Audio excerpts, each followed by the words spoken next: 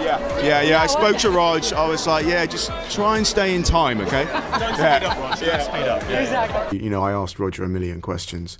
He probably doesn't want to talk to me ever again after the amount of questions I asked him. But you know, it was so useful. That's typical. It was people talk to you. It's true, actually. It's true. I'm a big fan of rock and roll. Have been for a long time. So the prospect of playing a rock and roll star was, you know, something I'd love to do. But then when I actually read the script as well, I saw there was a lot more to the story than just that. There's a lot more to it than like the themes we've talked about before about identity and family and seeing the pitfalls of success as well. And I think it's just very interesting for an audience to see because we hear various things through the media, but we don't always see the inner workings of what goes on when becoming that successful.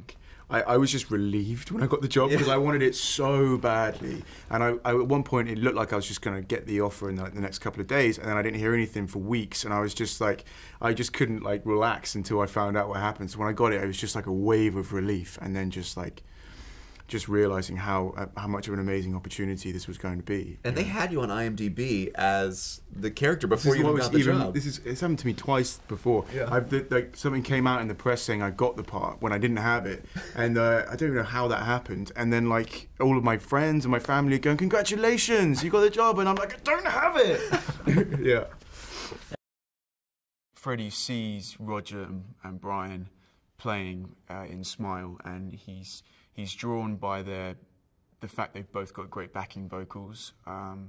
They're both very talented musicians, and he kind of sees that talent and thinks about the potential of what they could create together, and approaches them essentially when he finds out that Tim has left the band to say, "I'm a singer, I can be your new lead singer."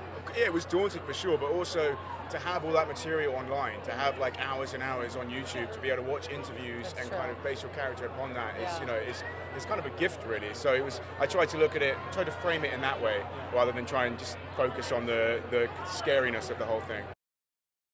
There's a lot of, you know, technically great singers, but I think Freddie sings with such passion and is completely in the moment when he sings that I think he really carries the audience with him. And I think that's what made him so appealing. And I mean, there's some, I could go through particular songs and particular live performances where there's certain notes that he hits and the way that he hits them, which just they kind of almost pierce your soul in a way, you know. And I think that's what made him so special. And then on top of all of that, he's also a brilliant songwriter and responsible for writing Bohemian Rhapsody and these classics that will be remembered for as long as we can think of. Teenagers have said to me, "Oh my God, I never even heard of Queen," right, and now I'm listening to the album, you know, and I think it's amazing, you know, to have another generation of Queen fans. Their career already has such a lifespan, but yeah, to keep that going and be part of that feels great. Yeah, this film has everything. Yeah, it really does. I'm not just saying that. Selfishly, I think what I would like people to walk away from this film thinking is, hey, maybe we should get back into rock and roll. Maybe we should have some more rock and roll bands. Mine is White Queen, As It Began. I don't know if you know that one. Live at the Odeon. It's specifically, it's on Queen 2. Yeah, it's just perfect, and there's like this amazing section which is about 90 seconds long where it's just like in the live version where they're all just vamping together, and it's just perfect. All right, great.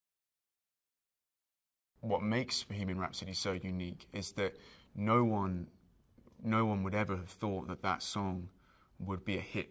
You know, there's so many different genres in there. There's EMI, the label, wanted to split the song into different songs because they thought it was, you know, there was just too much going on, there's too many genres, it's too long. And I think Freddie was like, no, this is my vision.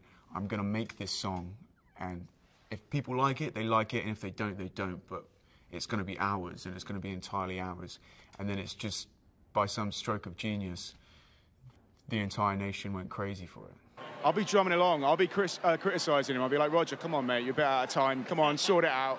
But really, you know, like, we started as fans, but we've really become like Queen fanatics throughout this whole experience. So to actually see them perform live again, it's going to be amazing. it was great working with him, and he took it very seriously. He stayed in his northern accent, his British northern accent, the entire time on and off set, and took it home to his partner as well, I think. And he was brilliant. He's just the kind of guy who's just can't not be funny. You know, he was just cracking us up all day long, and it felt like he wasn't even trying to. You know, he kept doing all these things. He kept.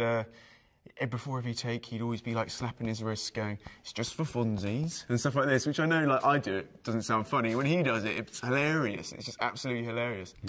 I actually haven't seen the final cut because I haven't been able to. I've seen an earlier cut. Is 39 in there? No, it's not. I would say 30. We play the song 39 in Japan, and that for me was one of my favourite days of filming and one of the favourite performances. So I missed that. I love that song. It's a great song. I was basically drumming, you know, 10 hours a day, intensively working with an instructor, Brett Morgan is his name, very good drummer, very good teacher, and it was really a crash course in drumming. And obviously, to this day, I'm obviously not as good a drummer as Roger Taylor, and never would be able to in that time frame. Maybe not even in 50 years. Who knows? He's obviously a very talented drummer. That's why he is where he is. But at least to do the best I could to convey his style, his showmanship. I was trying to focus more on how he drums rather than just being good at playing the drums. You know. Let me start this one. One of my biggest frustrations was with the PG-13 rating. You're not allowed to smoke very much. So like obviously this is the 70s. This is like rock and roll. They're like constantly like smoke and other things, and you know, and like constantly just being told, Ben, you can't smoke in this scene. You can't do it. And I'm like, ugh! It's driving me nuts anyway. So just chain smoking throughout. That's just basically, yeah. We're trying to save your life. We're trying to save your life. Yeah. I've played people who have been and gone, but I've never played someone who is living today, and I found it quite daunting. And I think it took me a while to get to grips with the fact that my job is not to be them. My job is not to impersonate them. It's not to be exactly like them, because there's certain things that I can't change to make myself like him. We're physically different. We're, you know, vocally we're quite different as well. My job is to give an essence of Roger, and the strongest essence I can, whilst also being true to the text and serving the purposes of this film. So it took me a while to get to grips with that, but once I had, I felt a lot more comfortable with that. Don't speed up.